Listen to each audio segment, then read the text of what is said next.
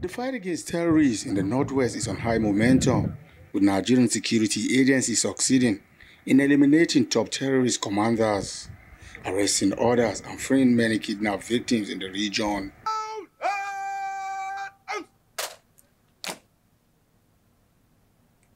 The Nigerian Minister of Defense is here in Sokoto to address the troops to boost their morale.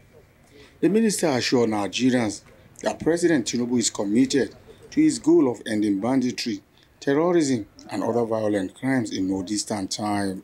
Commitment of our President Bola Ahmed Tinubu, he charged us to make sure we make Nigeria secured.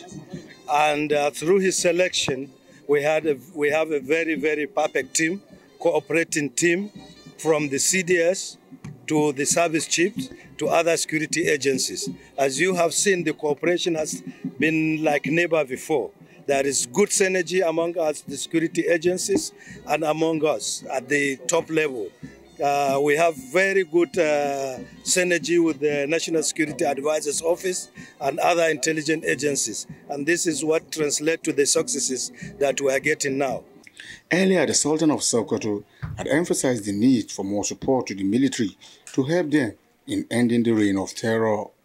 They are in the bush, they are everywhere, they're laying their lives down for the country, and they need support of the government, and the government must give them the support. I want to commend our gallant officers and soldiers for numerous exploits, successes they have been having of recent.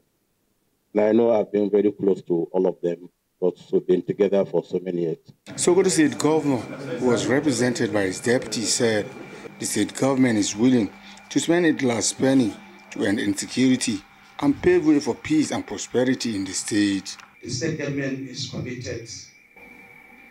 We have nothing within us or in our treasury that we cannot use to make sure the state is secured. The security is the paramount, and it is #1 agenda of His Excellency.